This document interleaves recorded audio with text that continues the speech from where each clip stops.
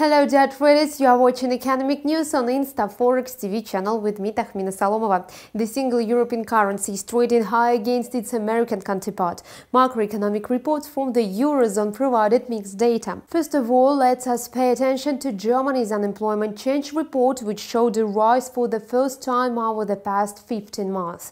According to the report, the number of unemployed people increased by 7,000, while analysts anticipated that it would fall by 10,000.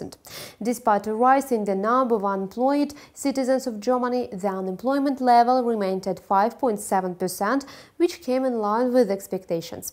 Meanwhile, market participants absorbed their preliminary CPI report from the Eurozone. The flash estimates indicated that annual inflation rate was 1.3% versus the expected reading of 1.2%. At the same time, the core inflation, which excludes energy, food, alcohol and tobacco prices, also exceeded expectations, taking up to 1.1%.